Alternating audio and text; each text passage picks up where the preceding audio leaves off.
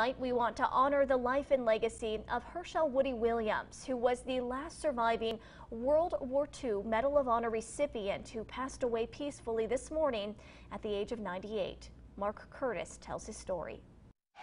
Happy birthday, dear Woody. Happy birthday to you. Gung ho! On the occasion of his 98th birthday, Herschel Woody Williams had his sunny optimism and humor on display. Don't close the gate at 98. The year before, on his 97th birthday, he talked of being the baby in a big family, something that set the tone for his military service and life. There were 11 in my family. I was the last one. And so we had to work together. We had to support each other. We had to love each other. Oh, say does that star. Born in 1923 in Harrison County, Woody would enter the Marine Corps at age 19 after initially being rejected as too short at 5'6". He may have been short in stature, but he was long on guts, serving in Guam and Iwo Jima, two of the most vicious battles of World War II.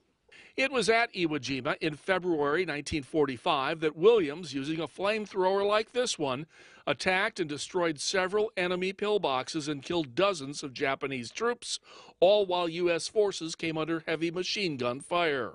For his bravery and heroism, Williams was awarded the Medal of Honor by President Harry Truman.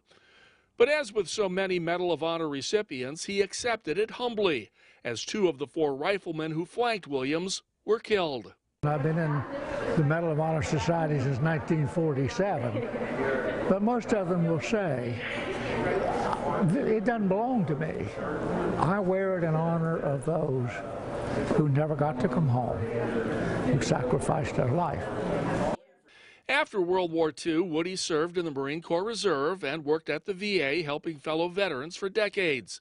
The Huntington VA Hospital now bears his name. He even trained with young troops, teaching his renowned flamethrower skills. Later, he launched a foundation dedicated to supporting Gold Star families that lost a loved one in defense of this country. The number of Gold Star memorials has grown, where loved ones can come grieve, reflect, and remember. That said to that community, my loved one is not coming home. April 8, 2004, United States Marine Corps. He was 21 years old. September 25th, 2020. For Williams, the Gold Star families were his enduring passion. I walk in the footprints of somebody else.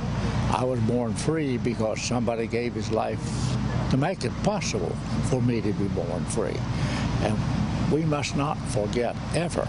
In recent years, the Navy ship USS Woody Williams was launched, and the response was his classic humility and gratitude. I'm very, very grateful that this country boy from West Virginia would have a ship with his name on it that will sail the 7 seas long after I'm gone.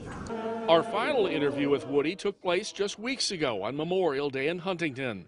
In noting the nation's often divisive politics, this may be Williams's enduring message. But somehow we must return to the country that we love as a United States of America. That's what they fought for. They fought for a United States of America.